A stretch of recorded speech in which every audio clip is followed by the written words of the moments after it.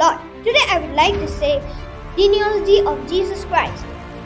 The book of Genealogy of Jesus Christ, the son of David, the son of Abraham. Abraham begot Isaac.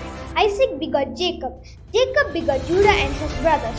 Judah begot Perez and Zerah by Tamar. Perez begot Hezron. Hezron begot Ram. Ram begot Amminadab. Amminadab begot Nahshon. Nahshon begot Salmon. Salmon begot Boaz by Rahab. Boaz begot Obed by Ruth. Obed begot Jesse. Jesse begot David the king. David the king begot Solomon by her who had been the wife of Uriah. Solomon begot Rehoboam. Rehoboam begot Abijah. Abijah begot Asa.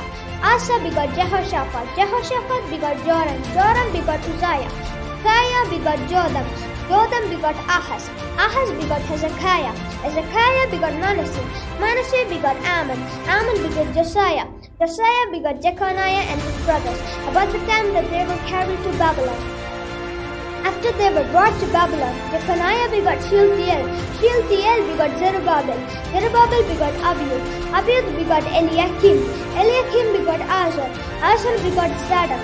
Zadok begot Achim. Achim begot Eliud. Eliud begot Eleazar. Eleazar begot Matan. Matan begot Jacob. Jacob begot Joseph, the husband of Mary, to whom was born Jesus, who is called the Christ.